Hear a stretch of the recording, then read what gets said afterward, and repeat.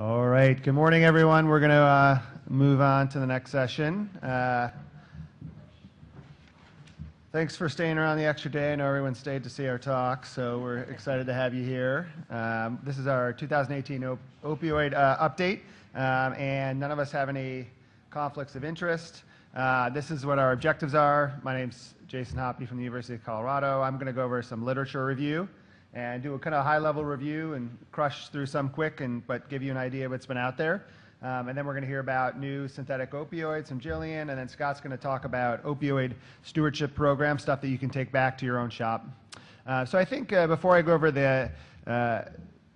all of the articles that I wanted to talk about, it's important to level set and get some context here, right? That the public still believes we need to fix this and that it's important that we consider what we're doing. Just last week, in case you didn't see, the president of McKesson Pharmaceuticals under oath directly blamed doctors for the opioid epidemic, because it's not the pharmaceutical companies, of course. So it's still out there. The good news is that we have the opportunity to lead, and that part of our job, right, is primary prevention, stopping people from starting opioids, secondary, identifying people at risk, and then if you were at our talk that Scott and I did yesterday, tertiary prevention, treating those who are already addicted. And so this is my terrible kind of description of where I think where everybody is, and so it's important to know where you are on the spectrum of opioids. You know, on the one end, probably 10 years ago, we were all that pain treatment was paramount and that opioids are the answer, and I think a lot more of us are closer to the bottom of this spectrum now. And I think you'll see where I am based on the articles I chose. But the reason it's important is this is an article from some of our peers that are here, but really looking at the theory of planned behavior. Like, how do we change physician decisions? So what goes into the fact that we can change how people act? And it's mainly three things, and I'm going to use those kind of as the context to talk about the articles here. But one is the attitude, right?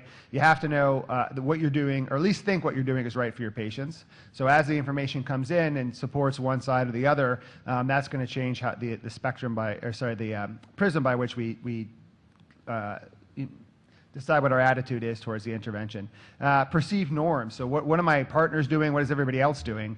And that can be influenced by the first one, right? If you're seeing in a national publication about your norms, about what everybody else is doing, that can change your perception. However, you can also see what you're doing relative to your peers. And then perceived control, right? So a lot of policies go into effect without any control for the providers. It's just dictated as to what we need to do. And so the first article I want to talk about, I think, is an interesting one. This is a bibliometric analysis, which I didn't know what that was, but it's looking at the Porter and Jick paper. And for those of you who haven't done your history on this, this is a paper from 1980. It's a paper as a stretch. It's a paragraph in New England Journal. One paragraph description of the risk of addiction in inpatients treated for acute pain. So these are not outpatients. This paper has been cited over 600 times, and you can see kind of the course here. So in the beginning, small number of citations, and then it kind of peaked right when we started having our opioid epidemic, 1996, and most of those were positive, and then now we're on the downslope where lots and lots of people are not. We've gotten away from it, and people are acknowledging that it was a mistake. But so this, just one paragraph, you know, in comparison, other paragraphs that were in this New England Journal were cited on a maximum of 11 times. So 609 times that this was purported to be evidence that what we were doing was safe and had this, you know, unequal influence on what we're doing. And so it's important to remember, I think, how we interpret these as to how they change actions. This is a recent one. This is in press. I don't think it's come out yet in the hardcover, but this is, I like this one. This is a survey of prescribing basically by specialty. And you can see here what it looks like. So this is kind of I think the best summary, which is really that office-based had a lot more than inpatient, which had a lot more than emergency medicine. I would point out to the the y-axis that's growth in prescribing of MMEs, and that's percentage, and the numbers there go up to 1,000%. So we're not talking about small amounts here, and I think that's important because the way that you interpret this or the way that this paper is sold can really influence what you feel about the way that you prescribe. And on the top is both of these are quotes from the paper, so or the attendant editorial. I can't remember which is which, but one is that, hey, relative to everybody else, we're doing a great job. It's not our fault. And the takeaway point there, I think, can be powerful as the way it influences what we think about. Versus the bottom one, which is, wow, we've increased by 224%. And while that's less, we've increased by 224% how much opioids we're putting out there, and people are still dying. Therefore, we should consider what we're doing. And as far as the rest of influencing our knowledge and how we make these decisions, another important part of that is what happens after people leave the emergency department. And so this is looking at long-term opioid use, which is thought to be a marker for abuse. People that have chronic opioid use have higher rates of abuse and misuse. And so this is looking at, on the left, the number of days of first prescription, which is actually we're pretty good at. When you look at emergency department prescriptions, the average is pretty low. It's somewhere around 12 to 15, depending which study you look at. But the more you give, the more likely they're going to be on it at 1 to 3 years. And the average for this one was 6%, which is pretty consistent. This is not all emergency medicine patients, but these are all opioid naive patients getting their first prescription. And then on the right, you see the number of prescriptions of that first episode. So they're opioid naive, and then they get a bunch in a row. This, I think, is underestimated with us. We see a lot of people that come in with new pain that people say they don't refill, but that we do see a lot of patients in acute pain that may get a second refill if you don't know about the first one. Second prescription, or if you don't know about the first one. And you can really see that there's an opportunity to intervene here before people end up on long-term opioid use. This one is also, I think, impressed and is emergency medicine specific. Another look at insurer data. And here we see that one of the outcomes was that emergency department physicians prescribing are in concordance with CDC, although this is kind of applying the CDC recs retrospectively because they weren't out when most of these prescriptions were written. And it makes sense. So we give smaller doses, smaller duration. We don't give extended release, which I think is great. Our long-term opioid, our risk for long-term opioid use of our patients here was purported to be lower, although you see that unknown source is a little high, and 10 to 15, I think it was 10% of the patients were unknown. So potentially that's underestimating a little bit. I think the important thing here, though, that's kind of buried in this is that of the people that were opioid naive that were started on opioids, 1/6 of them came from us in the emergency department. So while this is this is still formulating this argument that maybe we don't give as many, but we do expose a lot of people, and we'd write a lot of. When you expose a lot of people, it's important to consider what happens to those pills. And this is surgical patients, but most of these were outpatient surgeries. And you can see as these people, opioid naive patients, get their pills, most of them go unused. Most of them are not safely stored, and nobody gets rid of them. And so if we're giving, even if it's small amounts, when you apply that to the number of ED visits per year, we're putting a lot of medications out there that are likely to end up in someone's cabinet in their bathroom and used at some point by somebody how they were not intended to be used. And so that was that's what I wanted to get at. The first one is how we interpret what's the current knowledge, and that influences how we prescribe. And I think the second part is really talking about how you prescribe relative to your peers and understanding that association. And this just recently came out in academic EM, I think within the last couple of months. And I like this. This is kind of the third or fourth paper that we've seen looking at social norming. So social norming is the idea that you are doing something different than your peers, and once we correct you're doing something different from your peers because you believe that's what everybody's doing. And then social norming is you correct that discrepancy, and then you change your behavior. And so there's been a couple, we did one of just letting people know where they were relative to their peers. This was a randomized controlled trial where they gave you a distribution and asked you where you were on that distribution, and then this is the intervention, they would correct that, and then see what happens over the next 6 to 12 months. And in short, most of the attendings were wrong. Most of the attendings underestimated what their prescribing was, so I think that's an important takeaway point. And then the people that underestimated had bigger change. And so there's, I think, a couple takeaway points from this. And so going left to right, that was time 0 on the left, and then 12 months on the right. You can see the control group, they got nothing. And so there's definitely, every time we look at a study of opioids and everybody thinks that their intervention's the best, we need to make sure that we're looking at control groups because everybody's decreasing their prescribing just because of everything in the lay press. So those that underestimated had more of a decrease, right? So that's that bottom line. But I think what's interesting is the people that did not underestimate really didn't change their behavior as much and actually prescribed more. And so that's sort of the takeaway point for me that gets back to how we interpret the information and what we believe about ourselves.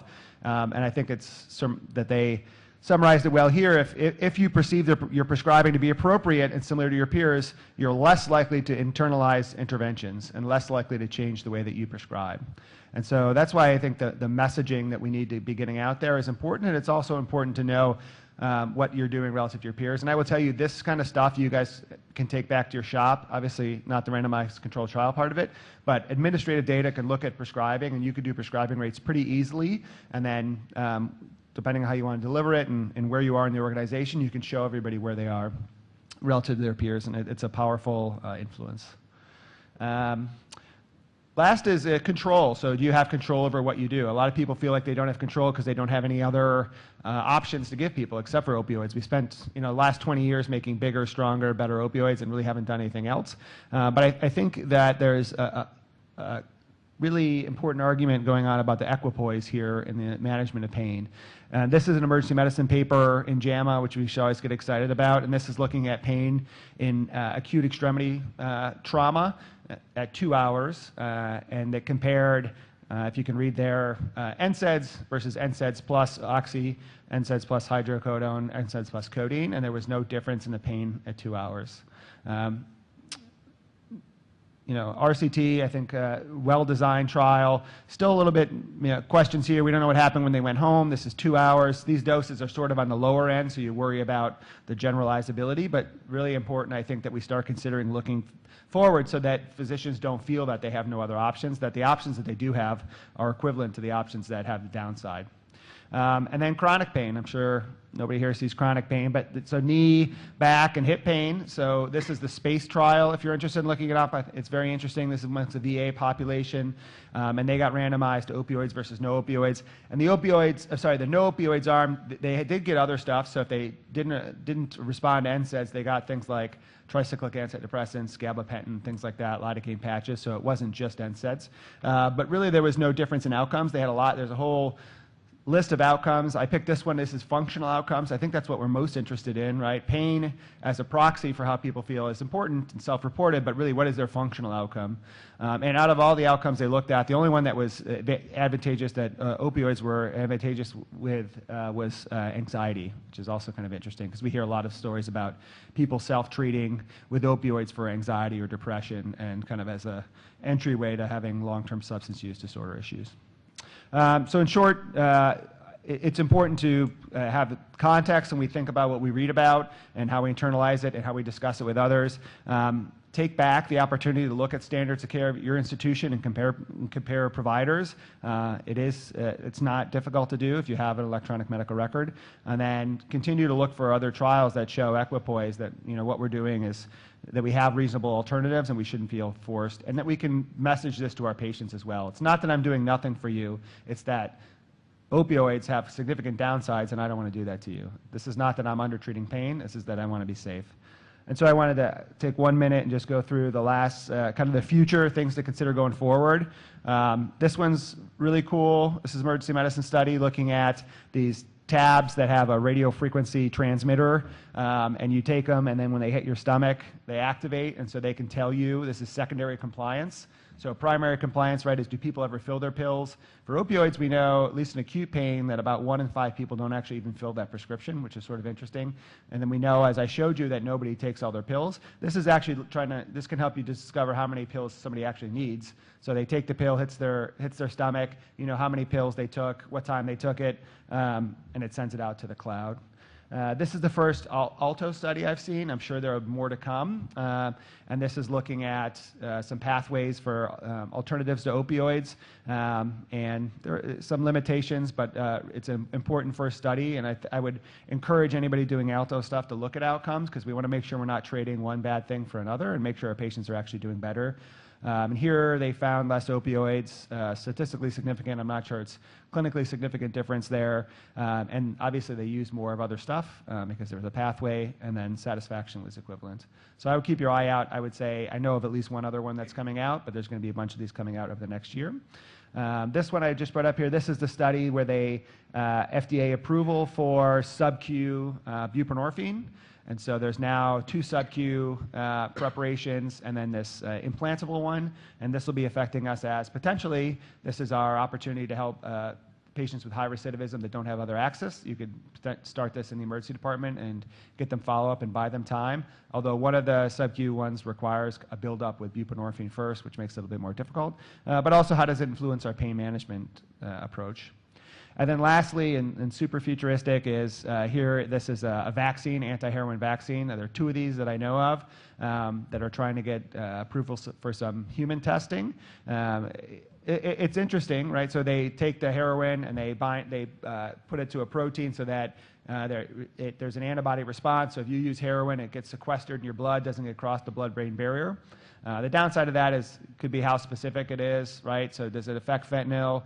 Are we just blocking one thing so patients could potentially abuse something else? What is the impact on pain if the heroin's similar in structure to morphine? And we're going to be unable to give people pain medications if they have an acute fracture. So these are things that are coming. I would keep your eye out for. And that's all I have, and I'm happy to take questions at the end.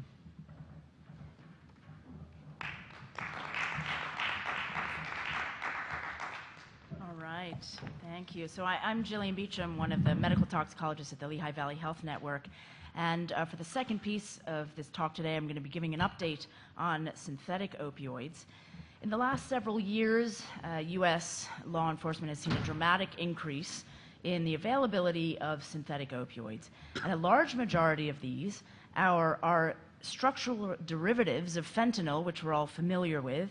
That's a drug that has 50 to 100 times more potency than morphine. And both transnational and domestic criminal organizations are increasingly utilizing these synthetic opioids as adulterants in the street drug supply, so both in heroin and in illicitly manufactured prescription opioids, so counterfeit prescription opioids. And the potency of these products that are available has led to a significant increase in both opioid overdoses and opioid overdose deaths. Many of us have seen this image before. So fentanyl is 30 to 50 times more potent than heroin. So whereas a potentially lethal dose for an opioid-naive individual of heroin might be, say, 10 milligrams, the lethal dose of fentanyl might be 1 or 2 milligrams. And then carfentanil, which we've all heard of, is an opioid that was developed for veterinary use, often called an elephant tranquilizer in the media, is 10,000 times more potent than morphine and 100 times more potent than fentanyl. And so the concern is that with very low doses, we can have an inadvertent opioid overdose death. A very brief little bit of history. Fentanyl was first synthesized in 1959 and later marketed as Sublimase. Fast forward to 1991, a brand of street heroin called Tango and Cash was 12% fentanyl and was linked to 126 overdose deaths in the United States, and those deaths were linked back to a clandestine lab in Wichita, Kansas. Fast forward again to the years between 2005 and 2007, and heroin adulterated again with fentanyl and that was traced to a clandestine lab in Toluca, Mexico, resulted in over 1,000 overdose deaths in the United States. And by 2015, we're now looking at over 9,000 deaths secondary to fentanyl, and those numbers just keep going up. IMFs, or illicitly manufactured fentanyl or fentanyl analogs, are typically manufactured in a clandestine lab like you see in the image here. And this was an interesting MMWR that looked at just 2 months of data from Ohio, a particularly hard-hit state. And in looking at decedents' toxicology testing over that time, you'll see that the vast majority of them test positive for a fentanyl or fentanyl analog. But beyond that, even more concerning is that the vast majority of deaths tested positive for multiple types of opioids. So not only do you think you're using your standard dose of heroin and you're actually getting a fentanyl or fentanyl analog, you're probably getting a mixture of multiple types of opioids. And so thus, using the standard dose of heroin that you've been using for a couple of years, you really have no idea what dose you're actually getting as an opioid user. Looking at drug seizure data from China and Mexico, we know that China, although producing a bit lower volume, tends to produce a very high potency fentanyl, while Mexico produces the vast majority of the volume that we see, although a little bit lower potency than that comes from China. And these imports come from China and Mexico into Canada, US, and Mexico, and then crosses borders from there.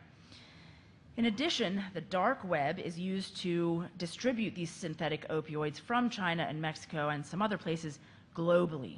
And so these drugs are commonly advertised on what we call crypto markets, which are commercial web-based marketplaces for transactions such as these, so for illicit drugs like this. And these marketplaces provide anonymity to both buyers and sellers. And this is done via the dark web, which you see at the bottom of the iceberg there. That's information that's not accessible by the typical internet browsers that we all use. And accessing the dark web content actually requires some specific software or authorization, and typically is done through cryptocurrencies. So we've all heard of Bitcoin. And the sites are accessed using an anonymity network. So instead of having the traffic from your laptop, which moves through several layers of servers, what happens is the entire transaction stays on a hidden network and allows you as the buyer or seller to remain anonymous.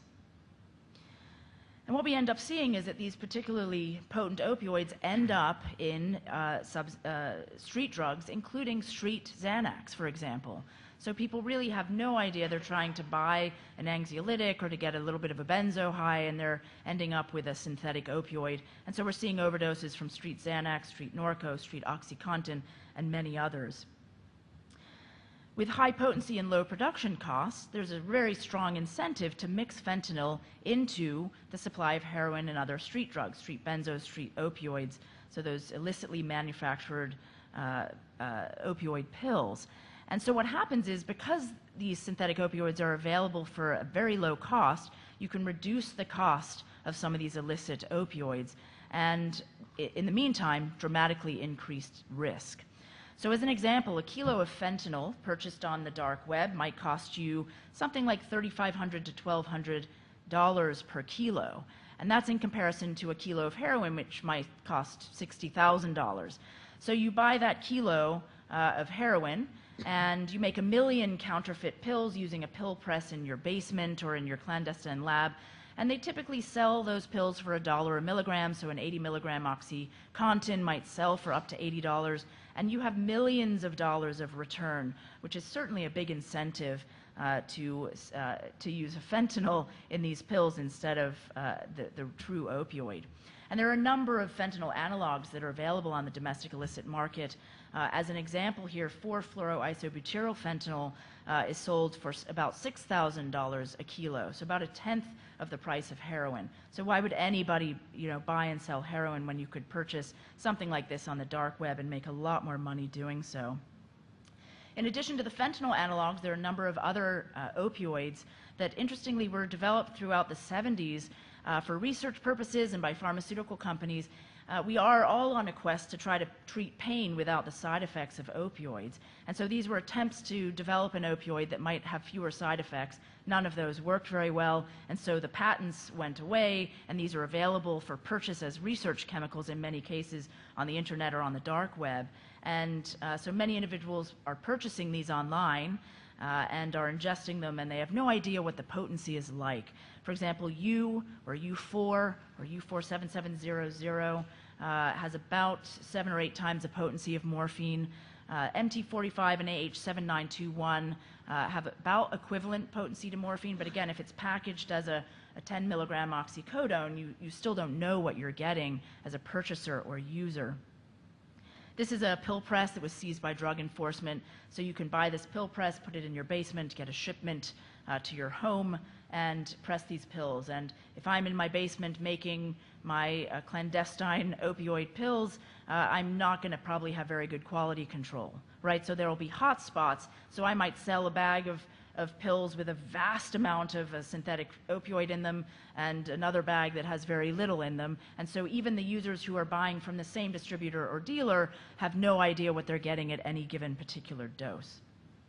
So what do we do? So thinking about just the basics, right, in emergency medicine or in the field, in EMS, The most important thing is to bag these patients. So we obviously need to get naloxone out there and distribute it to patients, but bagging the patient is the most important thing. I don't care that their pupils are tiny or that they're not talking to me. I just care that I provide them respiratory support. And many toxicologists now recommend that you bag the patient for several minutes before even administering naloxone.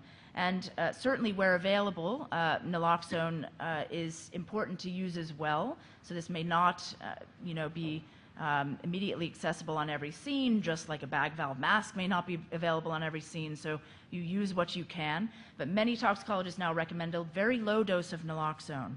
So most people who are using a synthetic opioid are accidentally overdosing, so they might overshoot by a little bit. And many of us now are working very hard to try to keep the patients in the ED, to link them to treatment, to potentially even start buprenorphine, and rapidly reversing them with massive doses of naloxone really doesn't help with that. The patient goes into severe withdrawal and immediately essentially has to leave. It's an incredibly uncomfortable experience for them. If you use 0.04 or a tenth of the typical starting dose we've been using, what you can do is knock just enough of the opioid off the mu receptor so the patient now breathes maybe 8 times a minute. They'll still have tiny pupils. They'll still be a little somnolent, but they look fine on the monitor, and you can allow them to slowly come down from the rest of that opioid toxicity so that you can try to provide them linkage to treatment and potentially start MAT. Now, in many cases, it's possible that there may be a lot of opioid around, maybe a suicidal ingestion or a body stuffer, or perhaps someone who took a whole dose of carfentanil instead of the heroin they expected. And in those cases, there may be a need for higher doses of naloxone. So we recommend starting at 0.04 and escalating doses every 3 to 5 minutes. It takes 3 to 5 minutes for naloxone to work, so bag them for 3 to 5 minutes and then redose. The reports we're seeing of patients getting 4 or 5 doses of naloxone before they arrive to the ED is probably happening either because they're not being bagged, because it's just a law enforcement officer or someone, a bystander, or because the doses are being given in rapid succession. You give a dose, a minute feels like a lifetime in the field, if you have a patient in a library bathroom, and so you dose them again, and another minute later, and then they wake up 3 to 5 minutes later, and the report to us in the ED is that they got 5 doses of naloxone, when the first dose probably would have done the trick if they had been bagged for that 5-minute time period. We're also seeing a lot of this. So given the prevalence of these synthetic opioids, our law enforcement and EMS colleagues have become increasingly concerned about potential exposures while they're responding to medical calls or crime scenes or drug raids. And we are getting reports of emergency responders who are becoming symptomatic. My body's shut down, I'm dizzy, I feel like I'm dying or having a syncopal episode. And interestingly, when we review these cases, we note that they're very actually inconsistent with opioid toxicity. There's no meiosis, no respiratory depression, and no CNS depression. So many of these cases may actually not be due to an opioid. It's a very stressful situation to work in. And some of these may be due to stress or overheating or some of the other issues that first responders deal with. And so what we need to do is think about balancing safety with mobility and efficiency and the ability to administer safe care in the field. And so we probably don't need this kind of PPE, unlike what we're seeing in our newspapers. This is a DEA agent who is touching synthetic opioids, a fentanyl analog. She's using eye protection, a mask, and gloves. And for the most part, based on new American College of Medical Toxicology and American Academy of Clinical Toxicology guidelines, you probably just need what she's wearing for your standard pre-hospital management or ED management of an overdose, or potentially a mildly contaminated patient or scene, maybe a little bit of powder on their clothing. A mask is fine. N95 or P100 is probably the most effective if you want to be really cautious. For dermal protection, nitrile gloves and eye protection to protect the eye mucosa. We recommend hand washing, not using the alcohol gels, because that essentially creates a little mini sort of fentanyl patch on your hand, right, like a little transdermal delivery system. For a very contaminated scene, obviously you would want to protect your skin, so a standard EMS uniform or scrubs or a gown if you want to have arm protection. And really it's just about knowing the signs of opioid intoxication. So you have EMS on standby on a scene, or our clinicians in the ED providing naloxone and bag valve mask ventilation should a patient become symptomatic or a responder become symptomatic. Now, that being said, I do advise county hazmat in my area, and what I've told them is that I'm not going to send our hazmat guys in with with glasses and a mask and nitrile gloves. So these individuals are assessing scenes where the toxin is unknown. So you breach this scene here, you don't know if it's a nerve agent or an opioid or chlorine gas. I would encourage those individuals to use their standard hazmat protocols. And what you see here lying on the ground is an individual with level B PPE, so that's the breach level recommended. Behind that individual in the bright yellow or green are 2 individuals in level A PPE, so the maximum level of PPE. Those individuals are going to go into the scene and assess and do the initial assessment of what we're dealing with here. And then in the background of the picture, you see some level C PPE, just chemical resistant coveralls, boots, and an air purifying respirator. And they'll be on standby to assist. And once we know what's going on, on this hazmat scene, we could then send an EMS clinician in or law enforcement in with their glasses, their mask, and their gloves. And it's exactly what we'd wear if we thought we might be touching blood or exposed to blood spatter on a typical trauma scene. And so those same protections of our mucosa are what we would recommend. And so as we all go back to our various shops and help our EMS agencies, our hazmat, our ED teams figure out what we need to do, I think what we need to do is balance how to best provide care for our patients. And for the most part, none of us need any PPE like this at all. If we each put 4 fentanyl patches on each palm and we waited 15 minutes, we would each get a dose of about 100 mics, which is a dose perhaps you'd feel a little bit of opioid effect, but not much. And so if I'm touching a surface as a law enforcement officer without gloves on for full 15 minutes, it is unlikely without that really nice transdermal delivery system that comes with a fentanyl patch that I'm going to become symptomatic at all. And it's pretty unlikely that I'm going to develop symptoms through aerosolization. So unless there's detonation or weaponization, which has happened, we probably, as medical personnel, don't need all of this PPE. And if we wash our hands and use standard basic PPE, we should be absolutely fine. And with that, I will turn the mic over to Scott.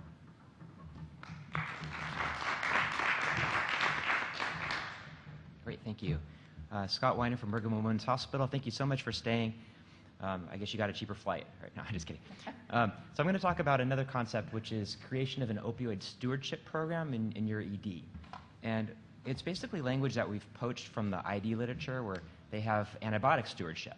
And we mean that in the purest sense of the word, which is the conducting, supervising, or managing of something, especially the careful and responsible management of something entrusted to one's care.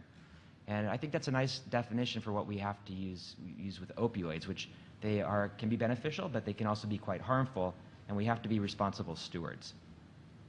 As Jason alluded to, we're not major prescribers of opioids if you look amongst the other specialties. This was a study we had done in Ohio, and you can see that EM is only responsible for about 5% of all opioid prescriptions. And then if you break that down further into pill counts, it's 1.6%. And if you break that down further into morphine milligram equivalents, it's 1.2%. So we often have used this argument to go to policymakers and say, look, it's not us, we're not the ones that are responsible. But the reality is that we do share a responsibility in this, which is why the stewardship is important. Another thing that we found too is that those are just prescriptions overall. But we also know that amongst our specialty, there's quite a bit of variation. And this is a study that I think we all worked on this, right? On the POSE study? Were you involved? Yeah. Okay, Jason and I worked on this. And we saw that the mean number of pills that were given out at a prescription was 17. This was back in 2012. But you can see those dots over on the top of this graph, which there were a lot of outliers that we found as well. And we've noticed that in pretty much every time we've looked at this prescribing, that some of our colleagues will just prescribe more than others, and they are outliers. So just in other words, I think that we don't write a large number of prescriptions compared to other specialties, but we have large variation, and sometimes we are the ones that start the fire. And just as a little more proof for this, there's a really nice paper that Gillian was involved with that talked to patients that were reporting heroin or non-medical opioid use, and about 60% of them said that their first exposure was a legitimate prescription, and of that, 29% of them got their prescription from the ED the first time.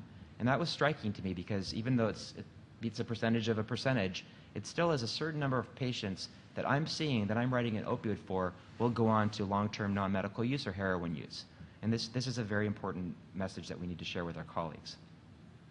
Another cool study that Jason actually did looked at patients with minor painful conditions that got opioid prescriptions. And of the patients that were opioid naive, about 12% of them were still on them it was a year, right, for recurrent use. So and I've seen this number over and over again, somewhere between 10 to 15% of people that we start that are quote-unquote opioid naive, they haven't been on it for at least a long period of time, will be on them chronically when we start that prescription. And so, you can make the argument that this might have been because they had a fracture or something that was medically very severe, but in Jason's study, it was really minor painful conditions that should have been self-limited. And then finally, the other paper that came out not too long ago was Michael Barnett's, which you probably saw from the New England Journal. It was interesting that the way that they analyzed it is that if you happen to be a higher prescriber in your group, in your individual department, your patients were more likely to be on long-term use. And it just goes to the point that we need to be careful with these medications. So what I want to propose to you is the idea of an opioid stewardship program that any of you can bring back to your departments. And I think that there's 4 key interventions. The first would be guidelines. The second would be benchmarking. The third is the Alternatives to Opioid program. And the fourth is implementation of harm reduction. And I'm going to go as far as to say that I think that there needs to be a director for this. And if you're going back to your chair, or you are a chair, designate someone who will be the director of this program. It's a lot of work. It's not just something that a medical director is just going to add on for another 20 minutes of their week. It takes a lot of work to do this, and we're in such a crisis period with this epidemic right now that we really do owe this to our patients. So go back to your departments and say, Scott from SAEM said that you should have a director. So the first part of this is opioid guidelines. There's a ton of guidelines out there. They're all fairly similar, but they do work. And this was a study that we had done also in Ohio, where we looked at the opioid prescriptions before and after they released a statewide opioid prescribing guideline. And the cool thing about it is you can see that at the beginning there's a lot of variation, in a seasonal variation in opioid prescribing, and we see this routinely. It's pretty interesting. We always see like February goes very low, summer goes very high. It's interesting. But this line is where the opioid prescribing guidelines were released in Ohio. And you can see that there was a secular trend. The prescribing was going down already, but we saw that when we introduced the guideline, it went down further than we expected. And we even compared it to orthopedic surgery in the same state, and we found that they had the same secular trend, but they didn't get the additional bonus of decreased prescriptions that emergency medicine did with those guidelines.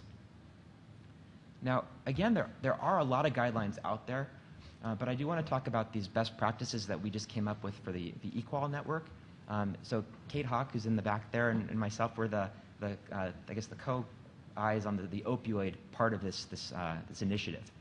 And what it is, it's pretty cool. So it's sponsored by ACEP. They initially worked with CMS to reduce unnecessary imaging, improve sepsis care, improve care for patients with chest pain. And it's gotten very well, particularly in the non-academic hospitals, more like the smaller community hospitals where there might not be a lot of people that are coming to this meeting and being up on the top literature. So they've been able to use this to get the word out. And the reason that it works is that they use the CMS MIPS program, which actually gives a little bit of an incentive back to the department for participating. We're very fortunate that we recently added a 4th arm, which was on opioids. This was funded by the Addiction Policy Forum, which is a large nonprofit. And we've convened an expert panel that Jason sits on also, and we've created a bunch of best practices that hospitals can adopt. And so there are 8 of them, and I'll go through them really briefly. I'm sorry for all the text. But the first is that non-opioid pain relievers should be recommended and or prescribed prior to and concurrent with opioids as appropriate. Bottom line, use non-opioids first. And if you're going to use opioids, then make sure you're also using the non-opioids in addition, because you want to wean off of the opioid as soon as you can. Opioid prescriptions shouldn't be written for chronic pain unless there's coordination with the patient's primary pain treating clinician. And this is actually protection for all of us. If a patient comes in, you can say, I'm sorry, this is my guideline. I need to follow this. This is what, quote unquote, they are telling me to do. Can protect you so patients don't feel like they're being treated differently, that you treat everybody the same way, and that chronic pain is not treated in the ED. We treat acute pain. We're happy to talk to your primary pain treating clinician, but the guidelines state that you should get your opioids from one provider in that case. lost, destroyed, or stolen opioid prescriptions shouldn't be refilled. That's pretty obvious. And then that the state PDMP should be checked prior to prescribing an opioid. We're all in states now that have PDMPs pretty much. I think we're up to 49 now. I think Missouri, did they finally have those activated? Anybody from Missouri here? Just in St. Louis, okay. But this is a best practice. Massachusetts, for the past couple of years, we've had a mandate that we have to check it before every prescription. And we fought it tooth and nail. It's not that bad. You get used to it. It's really easy. And we actually just activated a one-click integration with our EMR just this past week. And the reason we could do that was because we said to the state, you're making us do this, let's make it as easy as possible. So it actually can help us. The other four for this are that opioid prescriptions should be limited to the shortest duration possible. And typically 3 days are enough. For that digital pill study that Jason alluded to, they looked at people that had fractures that were discharged from the ED. And they used a median of 8 pills. These are for patients with fractures. So the pill count of 15 was even too much, which is pretty interesting. We should be educating our patients on realistic risks and benefits about opioids. There should be expectation management. We should be careful with high-risk groups. We should educate patients and potentially avoid co-prescribing opioids with benzos, which we know is a very dangerous combination. And then similar to the chronic pain issue, we really shouldn't be prescribing long-acting or extended-release opioids from the ED. The bottom line for showing you this is that we hope you'll adopt these for your ED. You can, of course, modify them as you need, but this really represents what we think are best practices in 2018. The second part to all this is alternatives to opioids. You've probably heard about this program. It was really spearheaded by Alexis LaPietra and Mark Rosenberg out in St. Joe's in New Jersey. But it encompasses using non-opioids, trigger point injections, ultrasound-guided blocks, nitrous oxide for some indications. But I will say that they showed these marked decreases in their use of opioids, but it's similar to also what Jason alluded to before, that we didn't do a formal program in our department, and we've also seen similar drops in our prescribing. But because of the existence of these programs and just the idea that we go to non-opioids first, that's permeated throughout our department, and has helped us reduce our opioid prescribing without reducing patient satisfaction and without reducing their appropriate pain treatment. So you don't necessarily have to have a specific program for this, but encompassing some of the principles would be helpful for your practice. So these are some examples they use. Renal colic, of course, most of us are using ketorolac or Toradol now. People are using IV lidocaine with good success as well. Musculoskeletal, use the Tylenol, the Motrin, the muscle relaxant if absolutely needed. The lidocaine patches help quite a bit. Headaches, of course, the guidelines state that we shouldn't be using opioids at all for headaches. And it's lucky we have a lot of things in our armamentarium, our Reglan, ibuprofen, sometimes Depakote or Dex for really refractory headaches. And then extremity fracture, people are using intranasal ketamine, again, ultrasound-guided regional anesthesia, and nitrous oxide, for example. So the third arm of all this is the benchmarking. And we've spoken a little bit before this in Jason's talk also, but this was actually a cool study that Jason did that I thought was really innovative. They first did a retrospective look of their prescribing in their departments, and they found that about 20% of discharged patients were getting a prescription. And so they shared that information with their prescribers, and they said, okay, now we're going to start looking at your prescribing. And just by doing that, the prescribing went down to about 13%. And then they said, now we're going to compare you to your peers. And without actually comparing to peers, it dropped to about 8%. Did I get that right? Yeah, the first, almost right. The first step the second step we gave them the data. For the third one, we said we were going to de-identify the data. De-identify the data, okay. But just, it's this social norming idea too, that you actually share that information with your peers, or that they know you're going to be shared, the Hawthorne effect, and it actually does affect behavior. And of course, this is the paper from Sean Michael from UMass that Jason just shared. In my own department, this is what it looks like. So that study from 2012 I mentioned before, we found that 17% of discharged patients were getting opioid prescriptions, and this is from 19 hospitals around the country. And so recently we started another study where we're doing this benchmarking reports. And when we looked at roughly calendar year 2017, and we found that on average we were prescribing to about 5% of patients. So this is markedly decreased from the 2012 17%. We're down to 5%. And so what we did was we de-identified it, and we showed people how they were compared to their peers, and they were all given a random 3-digit number. And you can see that we have a pretty wide spread. There was like 8.5% in some cases, all the way down to 3.5%. And when we looked at pill counts, the mean was about 11, but we found some variation. There was like 14 down to kind of around 8 or so. The interesting thing is that we show this data quarterly, and the first quarter we showed it, we went from 5% to 4%. And the second quarter we presented it, which just finished in the end of April, we went down to 2.7%. So I thought we were already ridiculously low. Just by sharing this data, we've gone down almost by half. And again, we haven't seen an uptick in complaints about pain management. We haven't seen patients stating that we're not treating them appropriately.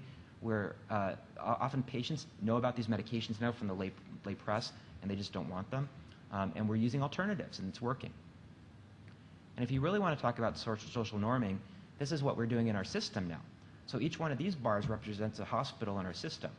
And it's pretty amazing when you go to the leaders group and you say, well, your hospital's at 8.4% and this hospital's at 2.6%. What's going on there? And you see how quickly that the chairs of the departments start to act and get involved and engage in this process. Now the final part for all this is really about harm reduction. And so this is the last part of this, the equal guidelines that we're recommending, and there are 5 principles. The first is that after an opioid overdose, we should consider communication with the patient's PCP when possible. This was mainly because there was a big study that came out maybe a year or 2 ago now that showed that the vast number of patients that had opioid overdoses went on to get subsequent prescriptions from their primary care doctors or their primary pain treating doctors. So there was obviously this lack of communication between what happened in the ED and then going back to the PCP. We should prescribe naloxone or at least provide it to patients at risk for overdose along with overdose prevention education. Just out of curiosity, how many of you dispense naloxone in your ED to patients? How many of you routinely prescribe it? Yeah, okay, it's good to know. We should be referring patients to treatment with a warm handoff when possible. We should consider buprenorphine when possible. And then after overdose, we should assess for suicidal ideation if that was indeed the reason for the overdose, which does happen sometimes. And also, we should ask permission to contact a friend or relative. You'd be surprised, sometimes patients obviously don't want their loved ones to know. Sometimes they do. Sometimes they want someone that can help look after them in this acute time of need. And so often you might be able to reach a friend or family member that is kind of willing to take over when the patient's discharged from the ED, and they can make sure that they're in a safe place. Back to that naloxone piece, for those of you that aren't doing it, Jason and many others worked on a really nice white paper about how to set up a distribution program from your department. And just the last thought I'm going to leave you with is that, really as bonus points, is that if you do this in your ED, you may as well do this in your hospital. And what I mean by that is that we as emergency physicians are perfectly poised to run opioid stewardship in the hospital. We're the ones that interact with all the specialties. We understand the nuances of what patients with chronic pain need, with trauma, with acute surgery, with minor injuries. Everything that we see really overlaps with the whole hospital. And so in my hospital, I've enjoyed running the stewardship program there. I know Gillian runs her program as well too. Jean Marie Perrone in Pennsylvania has had similar success with the whole system. And it's an opportunity for us to lead. So I give you that challenge. So with that, I think we have about 10 minutes left, and we're happy to take questions or discussion about all of this. So thank you.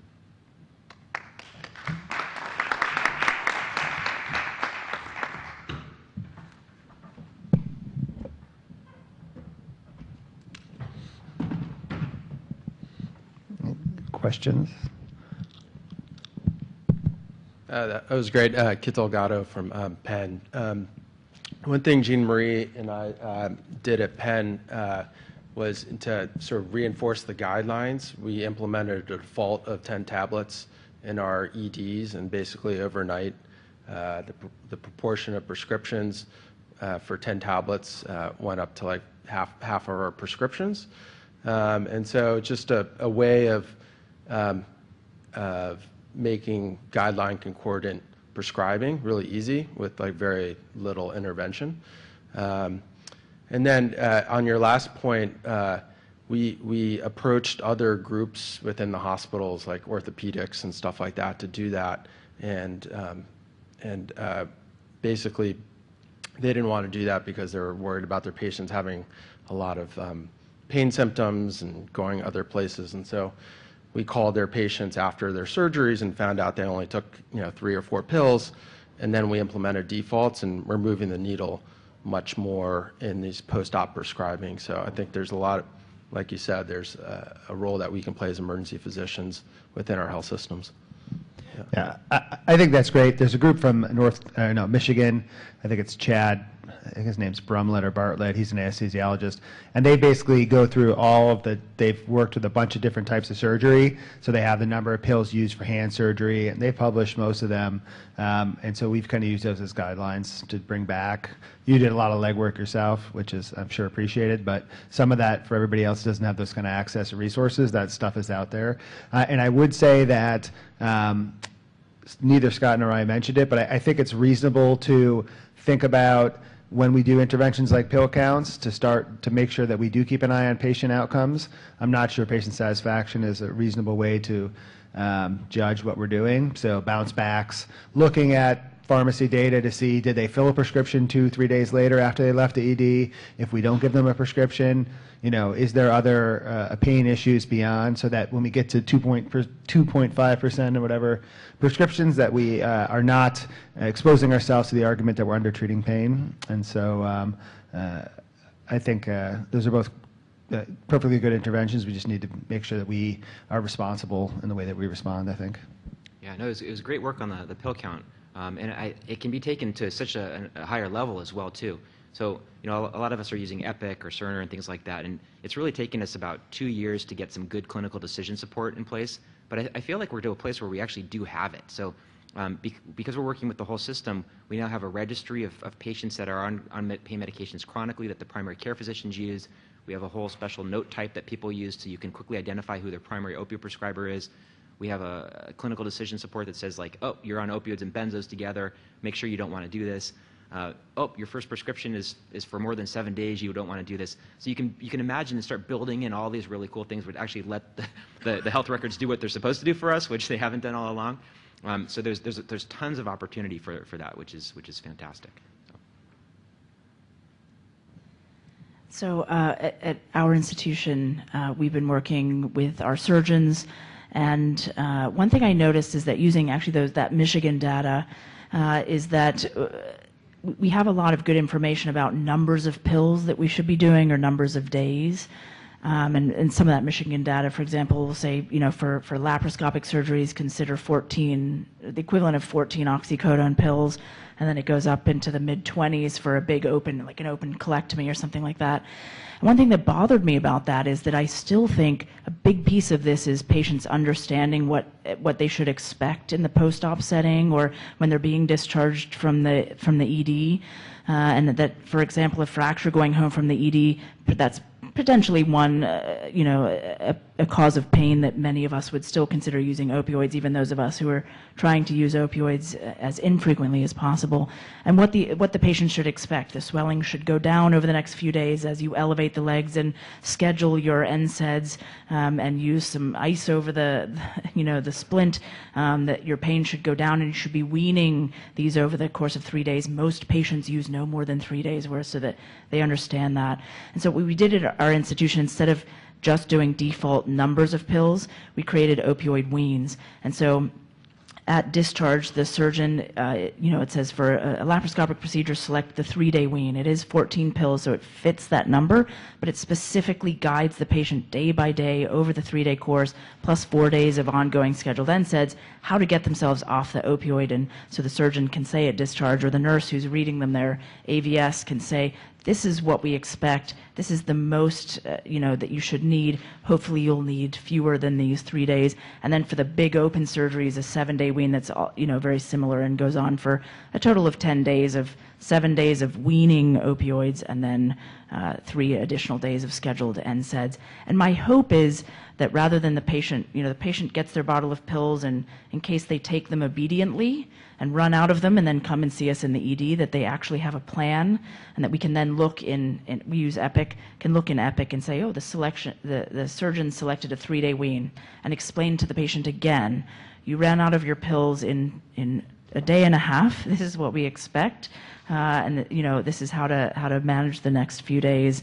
And we're doing data analytics as part of our opioid stewardship program, and I'm hoping that we'll figure out that we see a little bit less recidivism in terms of patient, consuming all of the pills obediently in the post-op setting and then coming to see us for more if they have a better understanding of what the expected duration of pain or treatment is going to be.